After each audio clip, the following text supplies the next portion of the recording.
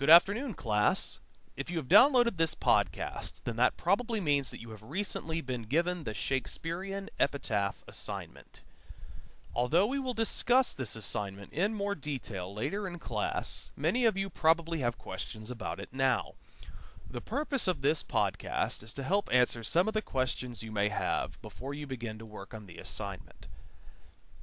The first thing you may be wondering about is what exactly an epitaph is.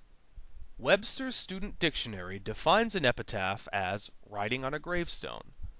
Usually an epitaph describes the person that is buried there. Epitaphs can be quite brief or quite lengthy, depending on how detailed the description of the person is. Many epitaphs are also written as forms of poetry. Epitaphs are typically around 5 or 6 lines in length. Although epitaphs are brief, that doesn't mean that there isn't much thought put into them. An epitaph is a person's last message to the world, so many people put an enormous amount of effort into writing them.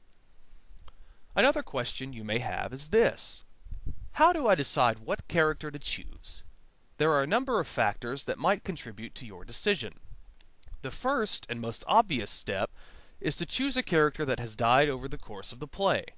The reason for this is obvious. You don't write an epitaph about someone who is still alive.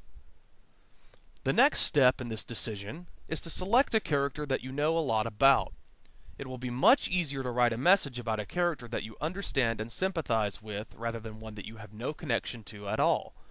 For example, more students will have a simpler time writing an epitaph about Lady Macbeth rather than the young Seward, since Lady Macbeth is a much more important character and is present for many of the key events of the play. Regardless, the most important element of your decision should be your personal preference. Choose a character that you're interested in. This is the best way to keep your assignment fun and interesting. Another question that comes up frequently during the assignment is how the epitaph should be written. There is no definite answer to this. The assignment is very free in its structure, and there is no right or wrong way to do it.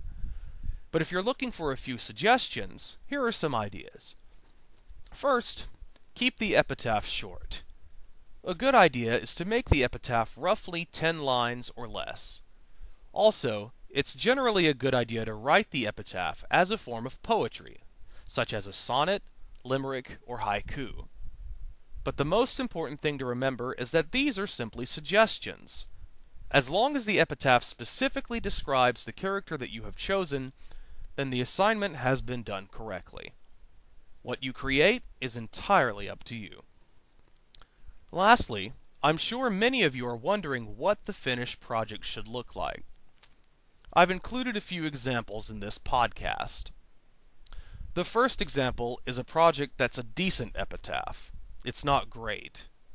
The epitaph is about Macbeth, and the students have written a haiku describing the defining moment of Macbeth's character.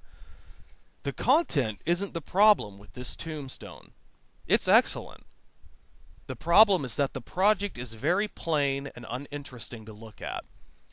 Students will still pass with a project like this, but to get an A, you need something a little bit better. The second epitaph is a lot more detailed in its design.